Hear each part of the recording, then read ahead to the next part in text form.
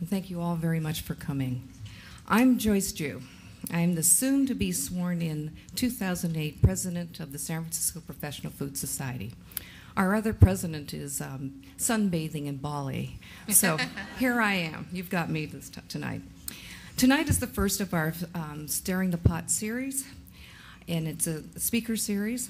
It's a salon-style event to focus on professional enhancement and development, and to have a dialogue with renowned speakers in the food industry, like the ones we have over here.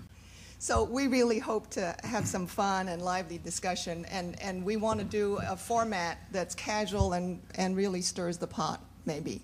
So, so what we have are passionate cooks and I think a room full of passionate eaters. But one way I thought I would get at it in the beginning, in a lighthearted way, is to ask them to say why, in a short answer format. Why is it so hard to get good, authentic food in the U.S.? Is it the language barrier? Is it the long history and diverse history of the Chinese diaspora in the U.S.? Are there economic factors? Is it the complexity of the cuisine itself, the many regions? Is the reason embedded in the historical American response to immigrants and their cuisines? Is it the restaurant culture in the U.S., that you know, protein-centered big hunk of meat thing? Nicole? Just one person's opinion. It seems to me that it's a combination of a lot of the factors you mentioned, the very real history of decades and decades of chefs who came from China, and of course limitations on immigration by Chinese exclusion characterized many of those decades. But working with ingredients they had at hand, they created a hybrid cuisine that I've heard chefs refer to in Mandarin as Meiguoren, the Koei, food cooked to American taste, which in many chefs' minds is different from food cooked to Chinese taste. We've become accustomed to that. It seems to me that Chinese-American food, American-style Chinese food, has become almost a comfort food in our culture. Perhaps you could view it as an exotic fast food. You know how with fast food, one of the attractions of it is that it's reliably the same. I know when I go to foreign cities, I feel comforted by the fact that if I get a cup of Starbucks coffee, it will taste as I expect it to. And I often wonder if that's perhaps one reason why so many Chinese chefs here report trying to offer Chinese taste dishes on their menu and yet feeling frustrated because diners have difficulty being adventurous enough to try those dishes and move past those comfortable dishes that they know. But I also feel like restaurateurs and chefs perhaps need to reach further to give the diner a chance. Many diners are adventurous, and as Olivia has often written about, some of the great dishes in the real Chinese-style dishes are relegated to Chinese menus or even just specials written in Chinese on the wall. And so finding out where to go, when you get there, finding out what to order, these are perhaps more difficult tasks for the diner than they need to be. And the diner needs to be more adventurous. And I know that you and I were on a panel last year where somebody referred to Chinese food as still being in the red checkered Italian restaurant stage. So you walk in and you want your spaghetti and meatballs. Right. So maybe that's where it is. What about you, Al? Why is it so hard to get an authentic Chinese meal? It's difficult in some cities, but some cities we do have very good authentic Chinese food. So I don't think it's a blanket statement that you can get good Chinese food. I think Nicole just touched on the fact that that for a number of years, our country, from 1882 to 1943, our government enacted a series of exclusion acts that excluded Chinese from this country. And so the food during that period until 65, when immigration was equalized, was basically from the region of South China. And the images that you see on television and everything are the typical chop suey, egg rolls, egg fouillon, and all the other sweet and sour pork. So that stayed throughout the images throughout, our country. So people are used to eating that food. it was not until post-65 we have new immigrants and then the variety of groups that come here and the richness of the cuisines we're beginning to see today. Food from all parts of regional China and so forth and Taiwan. But I think that's one, and there's a disconnect, I think, with Chinese cuisine and American taste. People don't think of Chinese cuisine as like the Chinese do in China. So that's my take on it.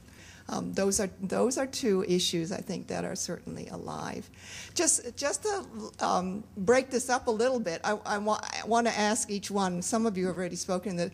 What is the one dish you wish you did not see on a Chinese American menu? You guys. All right, I'm gonna go for it. Basically, not to name a particular dish itself, but more along the line of like, chicken. Let's start with that in itself. Chicken. Why is it that every time we order a chicken dish with with asparagus, it has to be chicken breast that's velvet, that's drenched in cornstarch and just cooked in oil.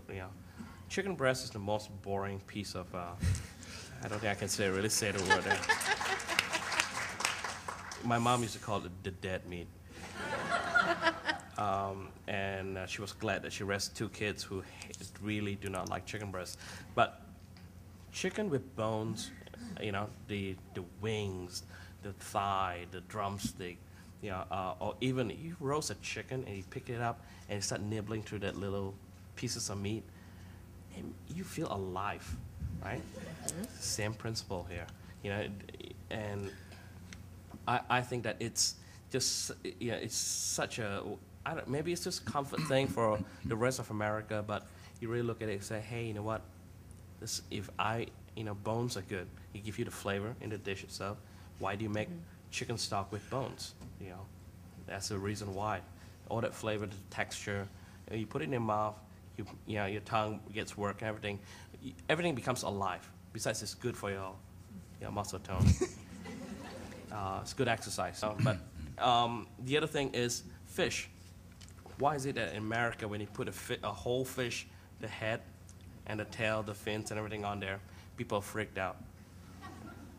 I've had people who ordered a whole fish, okay? And I'm not kidding you. And you put that dish in front of them, this lady screamed so loud, fell backwards, and cut herself on the head. If you go to China, you go to Hong Kong, you go to any fine dining Chinese restaurant, there is no sauce left on the plate. Right. A truly good technician of Chinese cuisine, they just put enough sauce to coat the protein and nothing left on the plate. Okay? If they have too much sauce, that means this is half-trained technician. The problem also has a lot to do with the way we eat in Chinese restaurant. You go to a typical Chinese restaurant in China or Hong Kong, they never serve you rice. When you serve rice in this country, you order a dish and they give you a big bowl of rice. And before you eat, you put a whole bunch of rice, and the rice is plain. Okay? It's supposed to cleanse your palate.